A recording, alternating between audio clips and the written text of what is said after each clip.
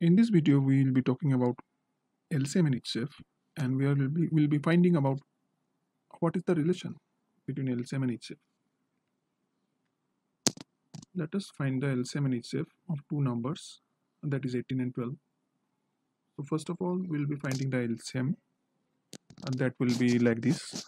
We'll take 2 and divide the two number 18 and 12. The answer will be 9 and 6. And then we'll try to divide with the 3, which will give me 3 and 2. And at the end, to find out the LCM, all we need to do is to multiply 3 and 2. That will give me 36. So the LCM of the two numbers 18 and 12 is 36. Then we'll do the prime factorization of 18 and prime factorization of 12. The highest common factor, to find out the highest common factor. So let us find out the prime factorization of 18. So it is written 2 into 3 into 3. 18 we can write 2 into 9. So 2 we cannot divide further, so 9 we can divide. So we will be breaking the 9.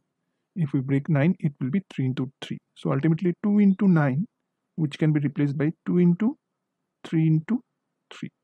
So that is how I have written, and you can see all the numbers 2, 3 and 3, all the numbers are prime number.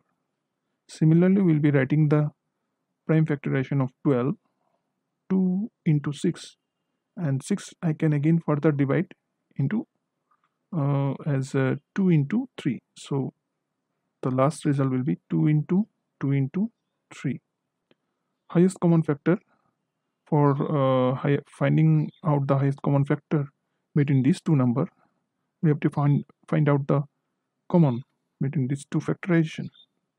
And 2 into 3 is the common one, so we'll be writing 2 into 3, and this is it will give me 6, so 6 is the answer.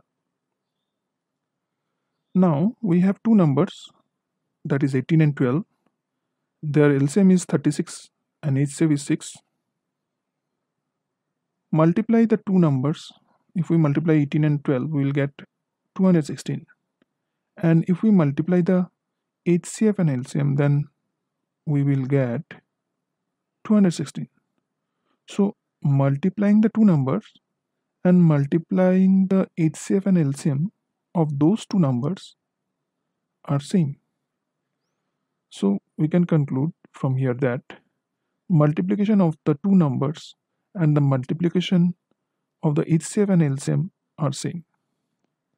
Multiplication of the two numbers and multiplication of HCF and LCM. Okay, so same means equal sign, so we replace same with equal sign.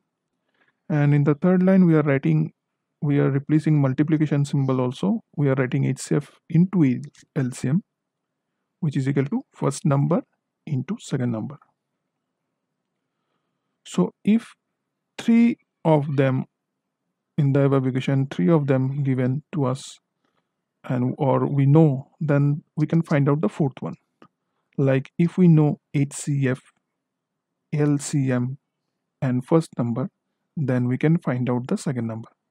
Similarly, if we know first number, second number and LCM, then we can find out the HCF. So if anyone is missing and other 3 we know, then we can find out the fourth one. Let us understand this concept with the help of an example. If the LCM and HCF of two numbers are 24 and 4 respectively, and one number is 12, find out the other number. In the above example, HCF is 4, LCM is 24, and one of the number is 12. So we have to find out the other number. So let us use the equation. Here HCF into LCM is equal to first number into second number. So in place of HCF, let us put 4. In place of LCM, 24.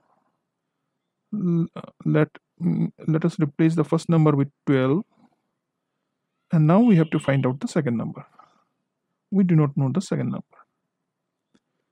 Now this 4 and 24, which is there in the left side of the equal sign, if we multiply, it will give us the value 96. equal sign means both left and right are same. So in the left side, if we are getting 96, the right side of equal sign must give us 96. So if we multiply 12 and second number, then we must get 96. So what is the second number? Okay, so we need to find out the second number. Now let us take this 12 and 96 and use it to find out the missing number. So to find out the missing number, we need to divide 96 by 12 and we'll find 8. So the missing number is 8. So that is how we'll be finding the other number here. We can find out the other things also, like LCM. If LCM is missing or HCF is missing, another 3 are given. So you can find out those answers. You can go back and start the video from the starting. You can start again, and from the beginning you pause the video in between if you want to understand the video in a proper way. And after that, you please keep practicing maths.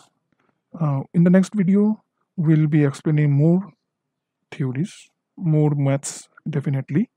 So keep watching the channel. You will be finding more information about maths. I hope it is easiest way for you to understand it. Thank you very much. If you like the video, then please keep watching other videos too.